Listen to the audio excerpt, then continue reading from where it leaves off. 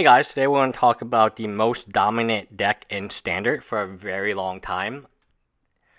42% of day 2 of the metagame and the Standard Open at SCG Baltimore was Bant Company. Now, Bant Company is such a good deck with Coco, with the new spell, creature card, counter spell. That card is very, very good. With Reflector Mage, it is a crazy value, but mainly it's Coco. You do have Dromoka's Command, and a lot of people are saying Dromoka's Command is a problem. But the problem isn't Dromoka's Command. The problem is that you get 2 value creatures at instant speed for the price of 1. Now, you might say, okay, well, what about the other decks? The other decks, green-white is tokens, is kind of similar. It plays a similar style. So Standard right now is extremely boring. So 53 of the 125 decks were Bant Company. And that doesn't include variations. So if you added all the variations of it, it would be over 50%. Now, that's crazy. To have a Standard, and at my local game store, one of my local game stores, the one in Humble, pretty much everyone is playing Bant Company. And they pulled the deck off, they net decked the list, and it's unbeatable.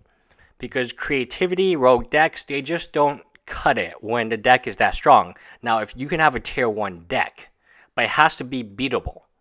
It definitely has to be beatable via a good play for my deck or creativity. Bant Company is just so OP. It can recover. You board wipe, all they need to do is draw 1 Coco, 1 collected company, and they pretty much locked you out the game again.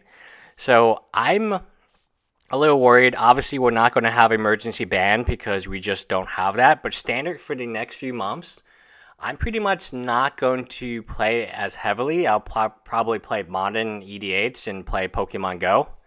But I'm also playing this other game, Legend of Legacy, which is fantastic. I just started playing it this weekend. But Bant Company is so OP that I don't want to play Bant Company.